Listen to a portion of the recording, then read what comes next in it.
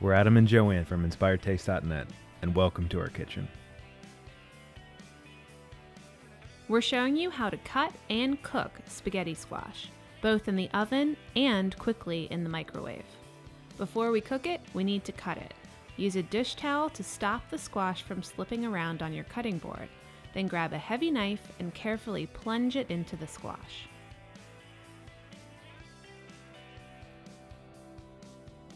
We like to make a few cuts on all sides of the squash until we feel like we can pull it apart.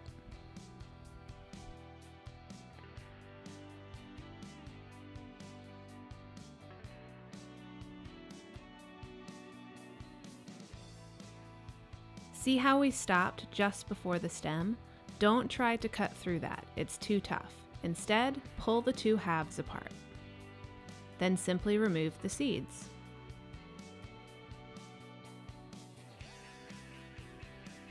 We're going to roast this squash, so drizzle a little olive oil over the cut side, then season with salt, pepper, and any seasonings you love.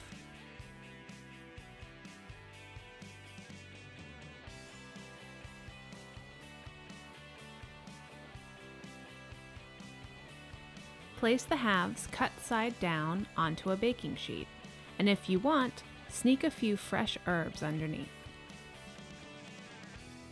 Roast the squash in the oven until you can easily pierce it with a fork.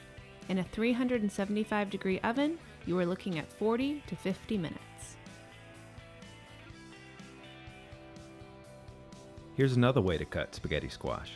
Instead of making boat-shaped halves, you can just cut straight down the middle. Remember, use a towel to keep it steady. Then remove the seeds from the squash. By the way, cutting the squash this way will make longer spaghetti-like strands than the boat method, since the strands go around the squash in a circular pattern. It's also a little easier to do. You could roast this or use your microwave. Season the inside of the squash with olive oil, salt, and pepper, then place cut side down into a microwave-safe dish. Add about an inch of water to the bottom of the dish, then microwave until easily pierced with a knife. We start with 5 minutes and go up from there.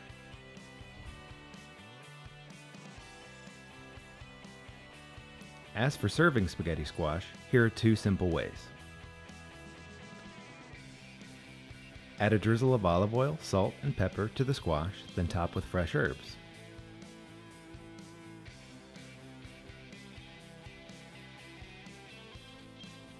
Or mix in some butter and top with freshly grated cheese.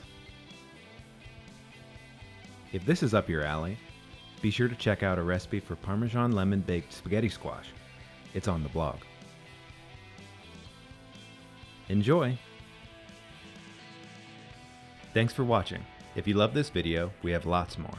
Make sure you subscribe to our YouTube channel and say hi on Facebook, Twitter, or Instagram. We're at Inspired Taste.